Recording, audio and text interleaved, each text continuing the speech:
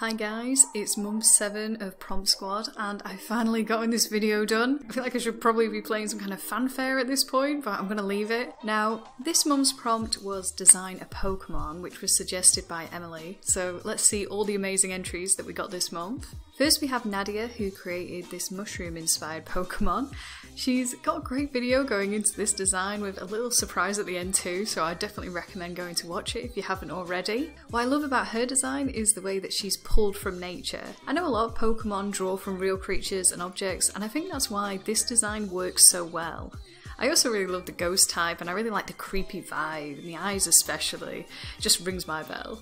Next we have Kai, who showed his amazing aspirational work ethic again this month by making his Pokemon designs go through all the different evolutionary lines of his completely unique Pokemon. You can really see where his knowledge of figures and how to structure forms have benefited this design, and you can imagine how this Pokemon would move, and it really gives it a lot more life. I also think they really look like they could be in the new game because they really remind me of Gen 1 fighting type Pokemon, which just shows how well designed they are. Emily created her Pokemon Little You, which was inspired by a pangolin.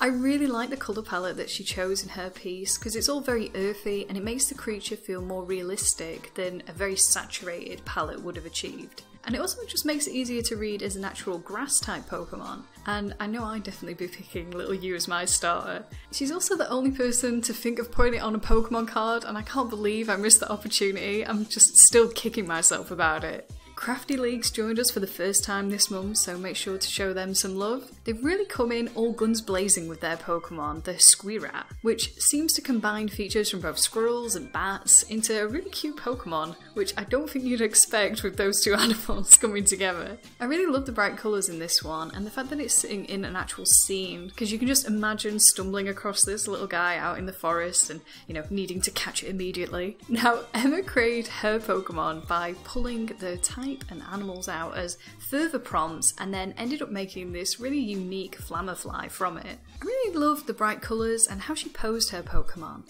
The shading on its body too, it just gives it this really soft appearance. I think she's always really good at adding texture to her pieces without that becoming the sole focus of what your eye is catching.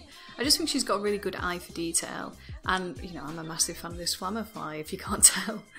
And finally, Dave designed a cactus Pokemon who's proper flexing. I'm a little intimidated, to be honest.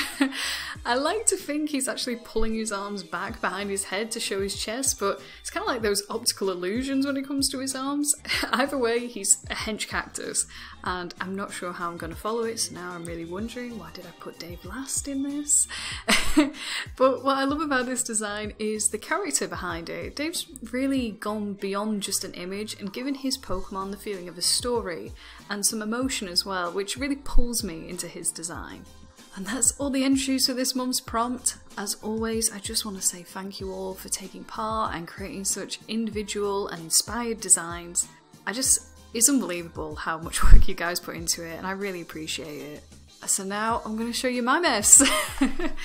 So I'm just going to preempt myself a little bit. I haven't got any good excuses for not being very present here or on Instagram for the last month. The best excuse that I've got is that I've just been feeling very uninspired lately. Everything's just been feeling proper grey for me, and stuff that I normally do without really thinking about seems to just be taking a lot of energy from me, so yeah, I've just been avoiding it. So what I was drawing from really to create this piece is kind of something different than usual, I think, and I think it does show.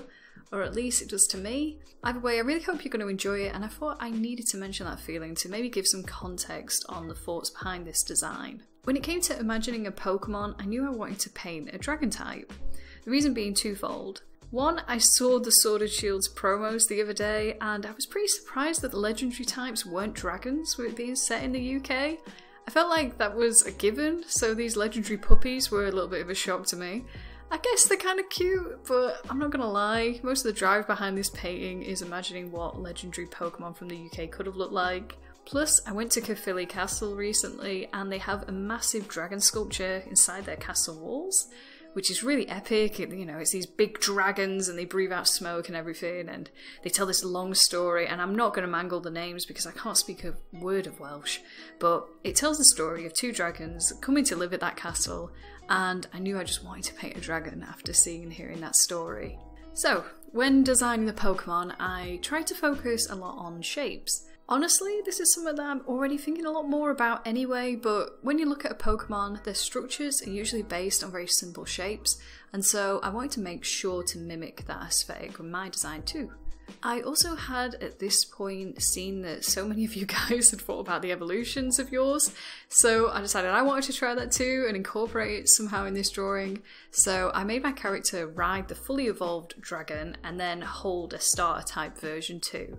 I thought incorporating a dragon egg into both designs would be kind of a nice way of joining the two creatures together, and also it's just a very nice simple shape, so I could use it as a guide for the rest of the composition and the creatures' designs too. Now the dragon was blue in my head because I wanted it to be a water type, because obviously the UK is an island and we're surrounded by water and it's always raining, so I felt like water type dragons would make sense in such a wet country. But as you can see, my colours went mental in this piece, and I think it's because of what I mentioned earlier. I've been feeling really grey and muted, so when I was painting, I think I just went super saturated to try and counteract that feeling. And in some ways I kind of like that. I think bright colours are a lot harder to use than muted ones, so when a colour palette with them works, I'm always pretty happy. So in general, I was happy about this piece in that respect. But oh my god, I hated painting this character. I ended up cutting out so many bad attempts on her face for this video because no one wants to watch a 30-minute video of me undoing on Photoshop over and over again.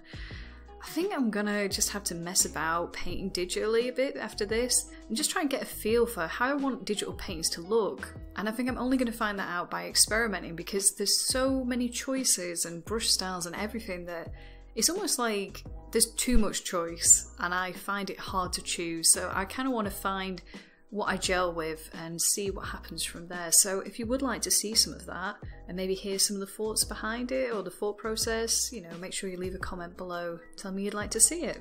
So yeah, that's my Pokemon. It hasn't got a name because I'm terrible at naming things. I feel like it should have a shell in the name, like Limpet or Clam or, I don't know, Cockle, but I'm not going to go there. So if you have a good idea, then I'd love to hear it.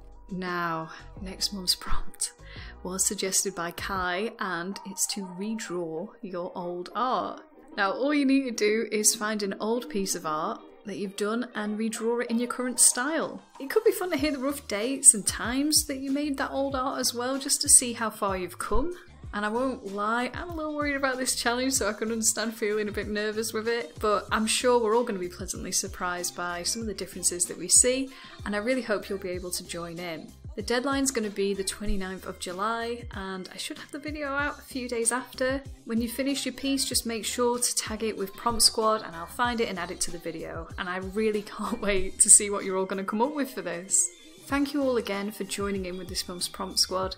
If you do have an idea for a prompt, please comment it down below or on Instagram, and who knows, it might be our next prompt. I mean, it probably definitely will be, as I don't have any left after this one, so please give me a prompt.